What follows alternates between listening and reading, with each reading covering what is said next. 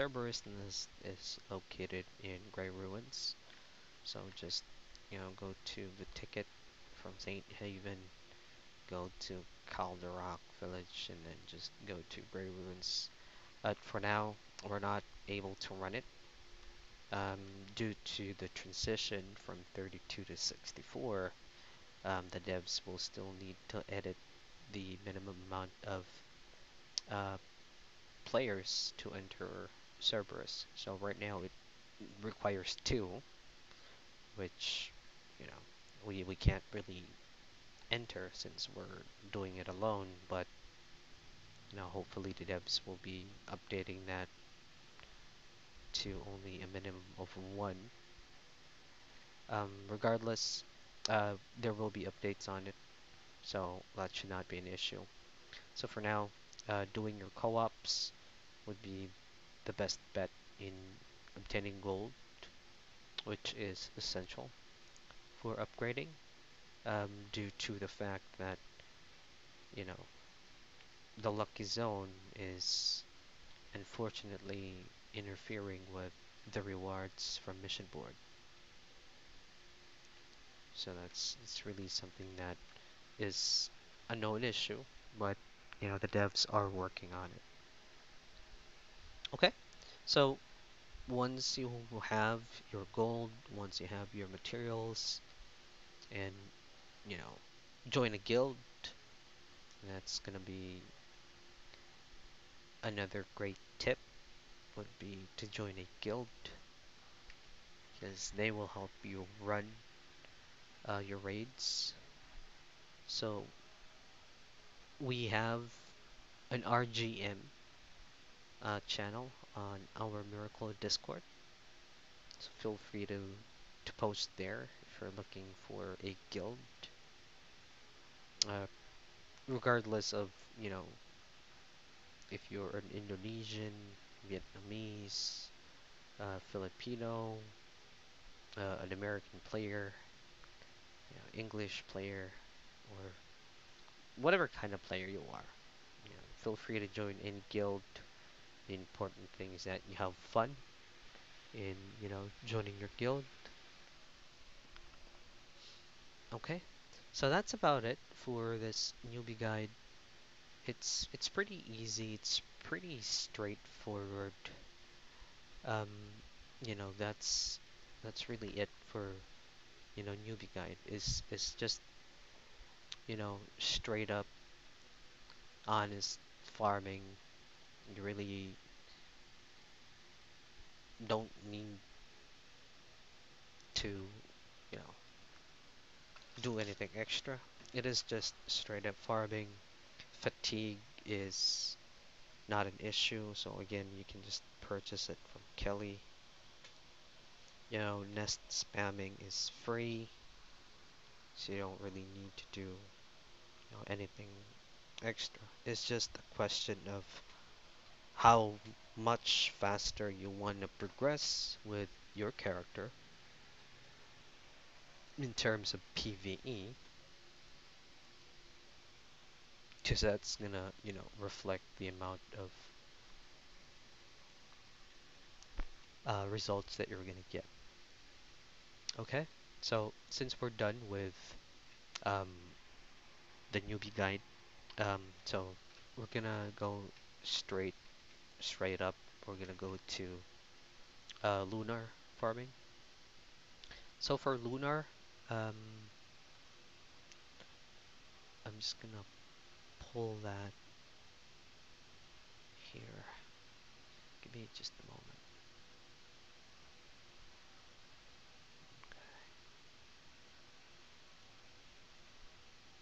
Right. So for lunar, um, we have here a drop table.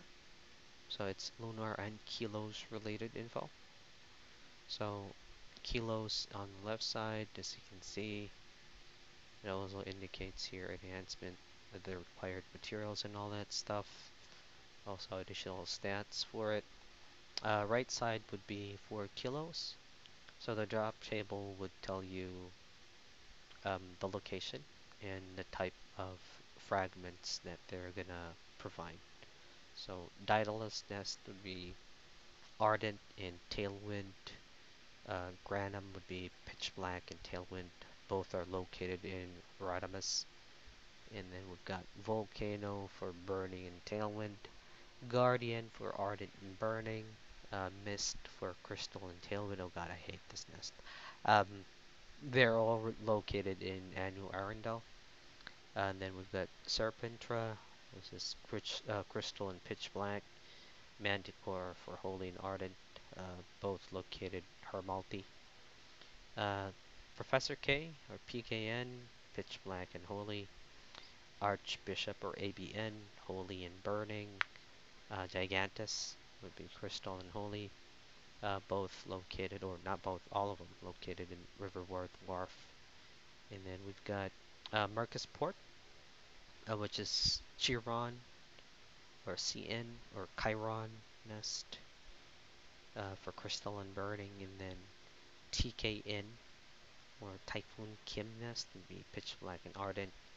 Um, it's no longer Great Ruins, so this is now located in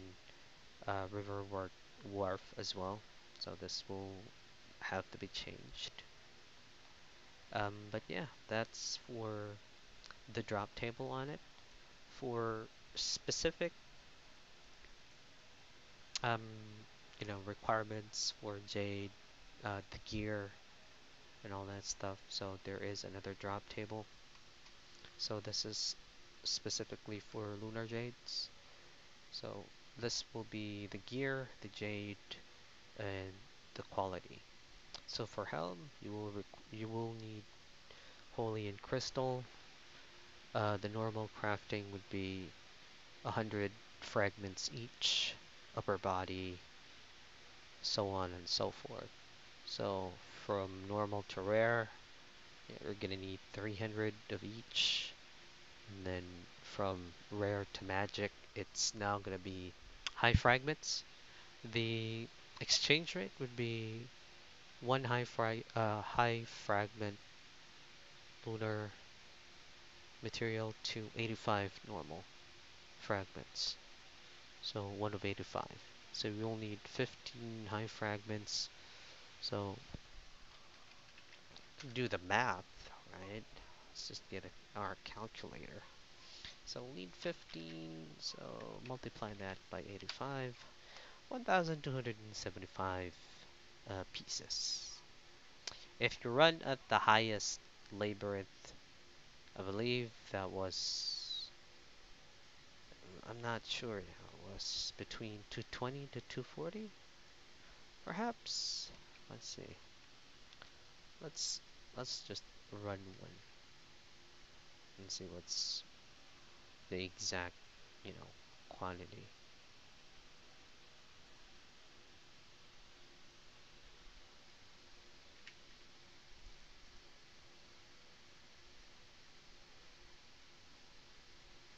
Oh right, yeah. Okay. Um, yeah. Hang on a bit.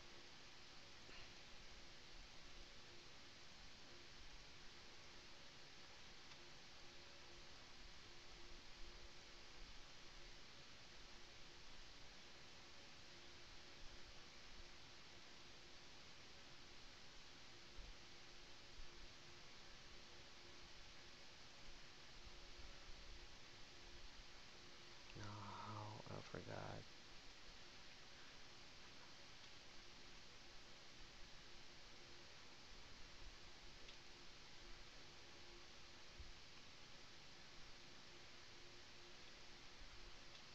I think that was my setup, I believe. I totally forgot. Okay, let me just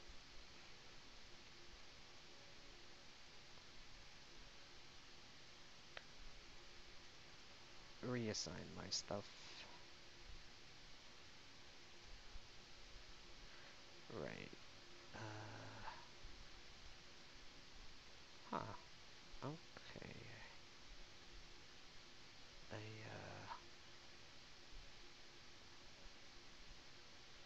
somehow forgot. for some odd reason. Great.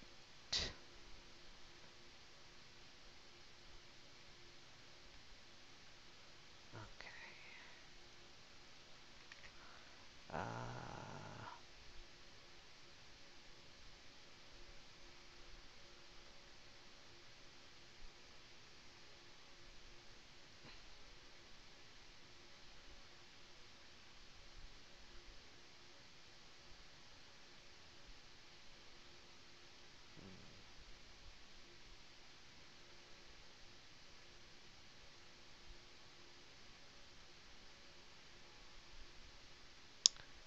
uh,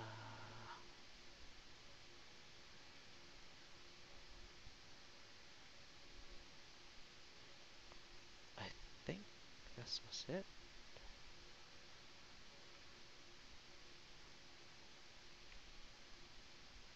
I can't recall for some odd reason my own skill setup. Right. Bear with me while I try to ponder. I'll be back in a bit. For some odd reason, I somehow forgot my own skill setup for my main, but I was finally able to get it. So we're just gonna run Manticore at the highest labor. Okay? So I'm just gonna cut the video and just, show you the entire thing at the end for the drops. See you in a bit. Okay, and we're done. So yeah, okay.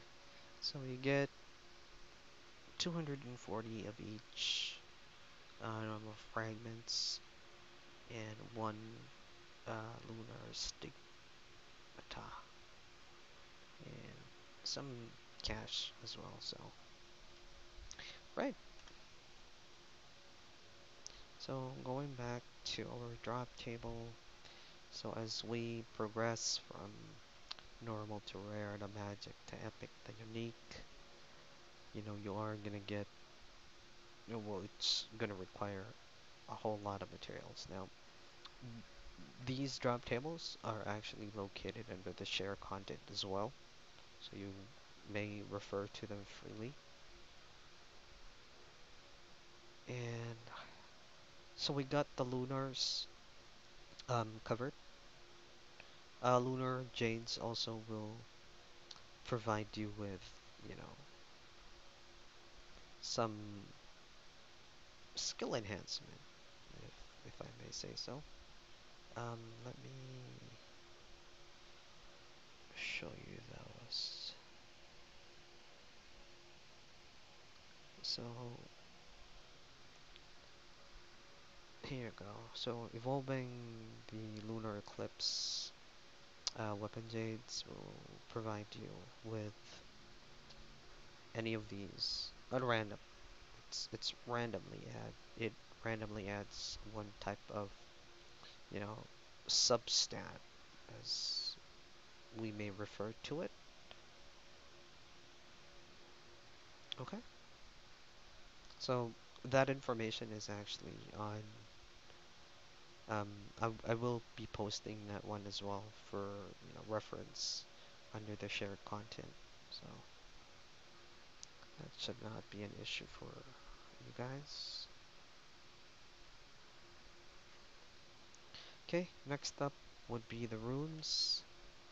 Runes would be crafted through Berlin or Merlin. So we got triangular, circular, the rectangular, trapezoid. Um, Crafting each rune would require, certain materials. So for triangular, it's gonna be rune ores, rune mana, platinum ingots, concentrated darkness crystals. Circular would be same. These two would always be the same requirement all across the board for the runes. So cat's eye and tetrastone fragments. For rectangular would be the minus Librium and the maze fragment. For the trapezoid would be lapis, and the gold lotus crown. Okay, so forging the or crafting the runes will provide you random stats, and that's gonna range from any stat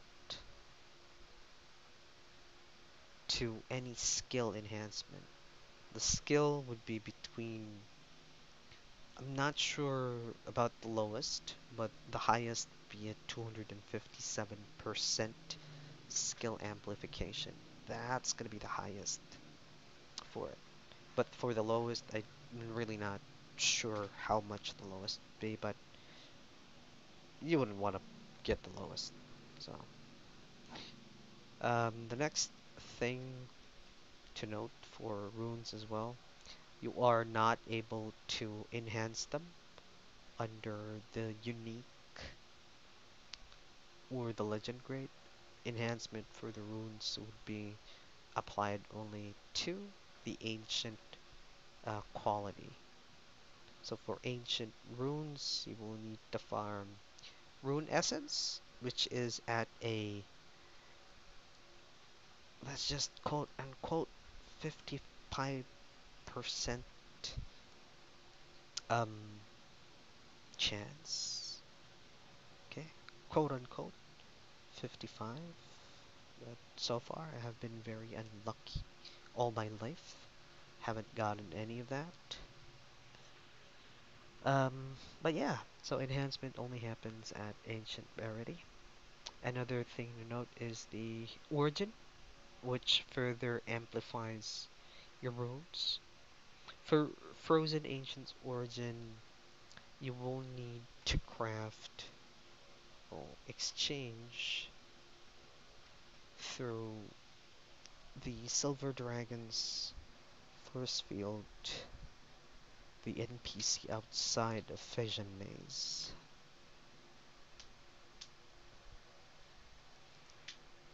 Give it a moment. So, Rosini, not that here.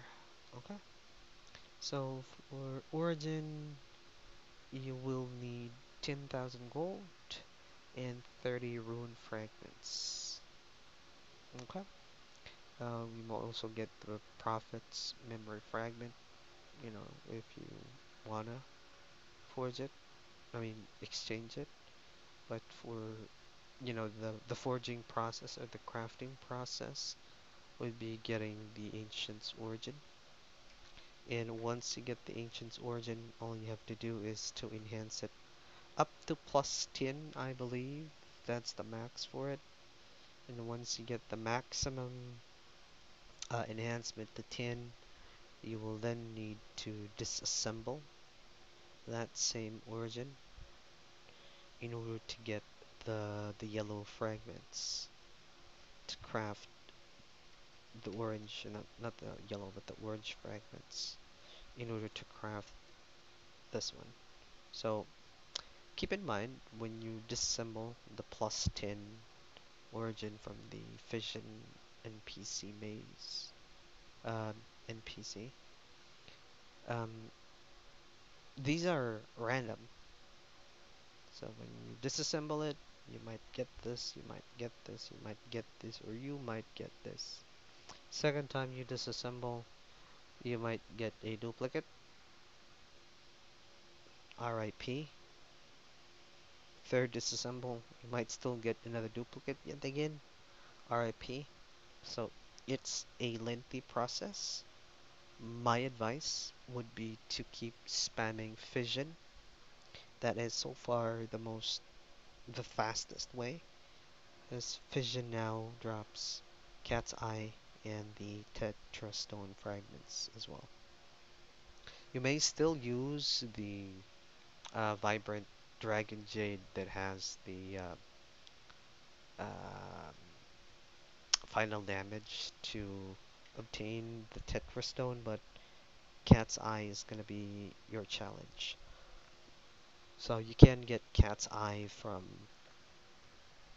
spamming fission maze as well. Um, Hopefully, the update will kick in. That is for Cloister. So Cloister will provide another route for farming the rune crafting process. So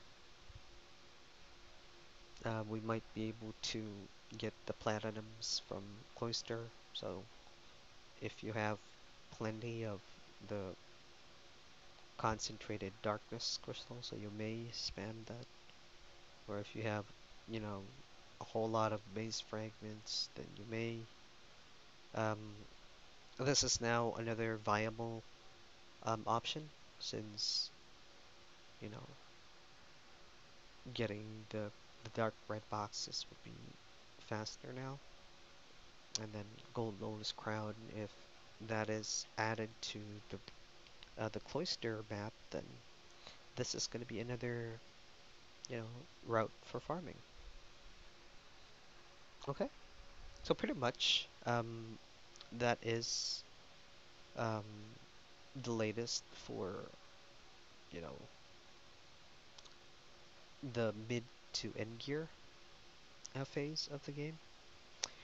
There is the cursed um, End of Dreams, but in my, you know, personal experience or opinion, um, getting the cursed End of Dream weapon um, at plus 10, I believe, is virtually impossible at this stage. Because for some odd reason, it has a chance to fail. Well, you only have a 33% chance to get a successful enhancement. So, you know, it's really not worth much, in my opinion, because that would give you like, what, 30%, I believe, of attack and magic attack without any elemental. So, if you're already at, you know, end game and you were able to get the Slayer equipment,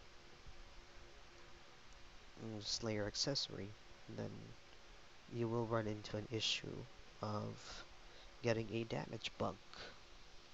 So as I have noticed, the cap for the damage is now at 2.4 bill. So I think it was higher before, but since this is, you know, following the latest Korea patch, then we're looking at 2.4 bill for the damage cap. So getting too much damage would be a negative, you know, a negative impact, especially if you're getting full buff, you're running raids, you're getting a whole lot of buff from, you know, your teammates, and then you're gonna hit that ceiling, and then you're not gonna do any damage. So in my opinion, getting the frozen equipment would be the best idea. Since the frozen equipment provides all attribute attack. So, let's say for example this. So this provides 30%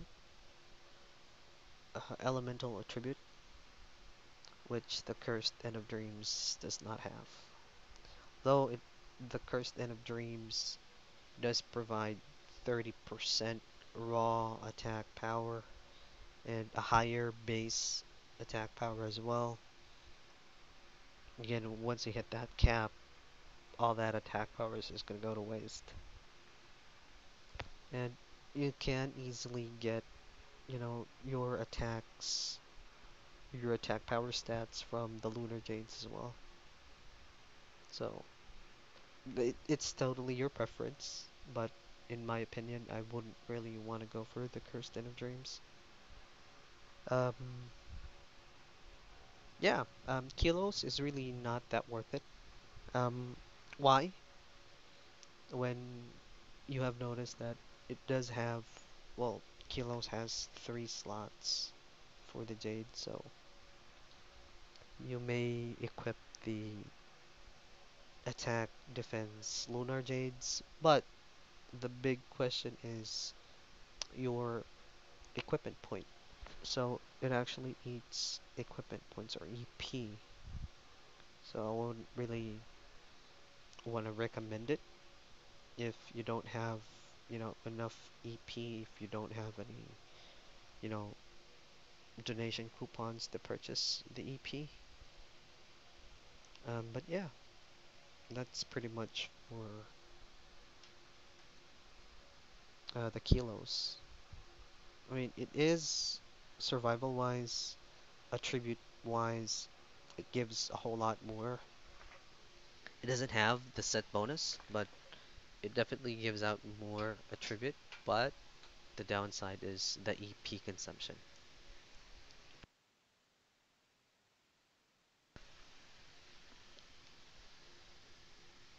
Okay, so another update is that you are now able to enhance the passion jades. So when we say the passion jades, we're talking about, you know, BBM, uh, Bryn, Balkov, and Muertos.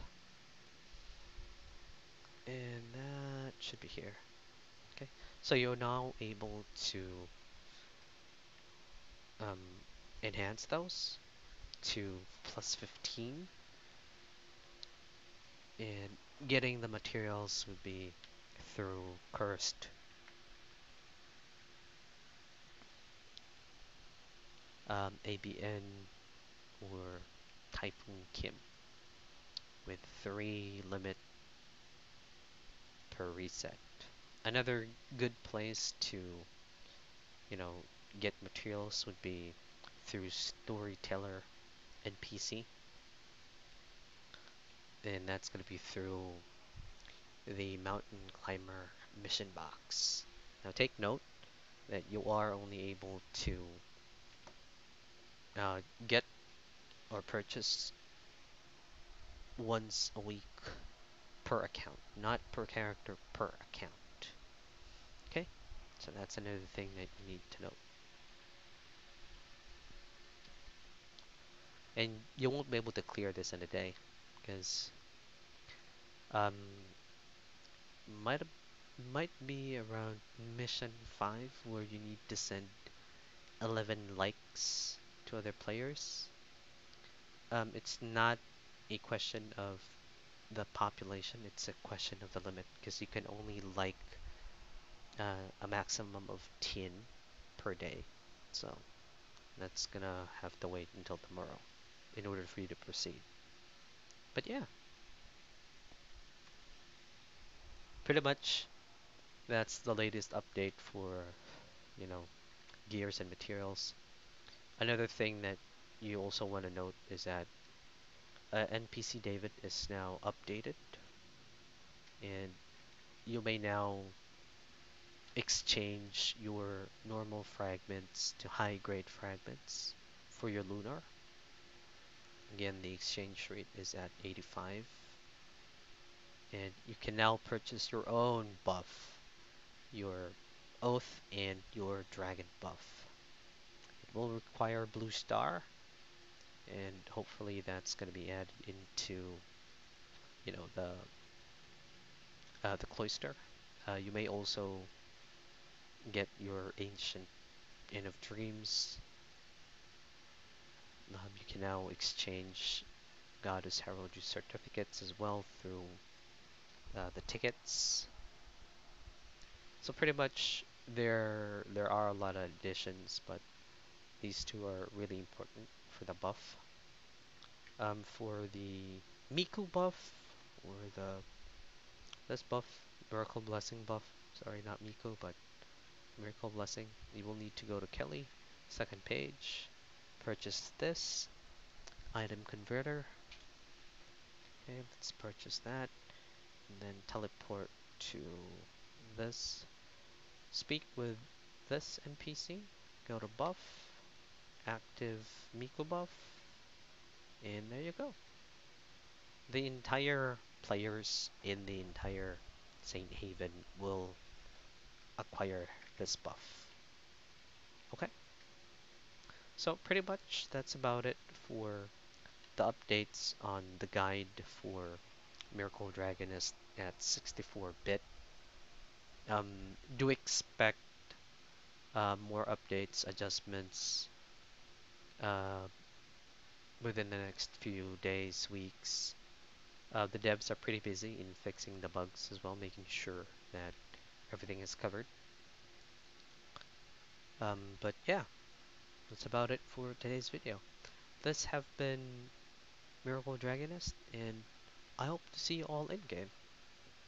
Have a great Christmas ahead.